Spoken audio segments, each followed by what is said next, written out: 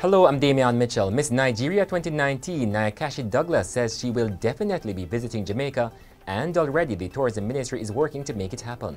Jamaica!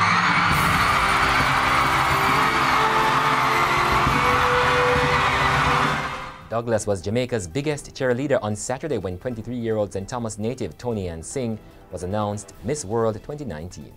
Meanwhile, residents of Toni-Ann's hometown in Bath, St. Thomas have welcomed the crowning as their 2019 Christmas gift.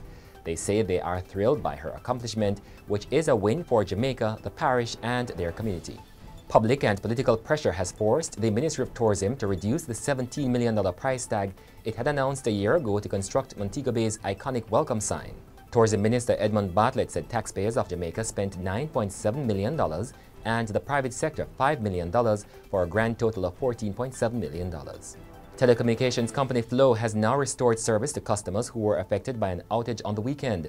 The issue affected the entire island and was the subject of a report to the Technology Minister today. In sports, Molynes United President Herman Cruickshank says the Red Stripe Premier League organizers should put aside a cash allocation to help promoted teams. He says this would help to offset expenses the teams are facing, especially at the beginning of the season.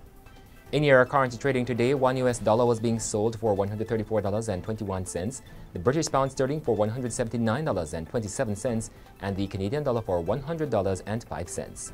In your weather forecast, on Tuesday morning, there will be partly cloudy skies. In the afternoon, expect isolated showers across sections of most parishes, with isolated thunderstorms across western parishes. And that's it for the GLEANER Minute. I'm Toni-Ann Mitchell.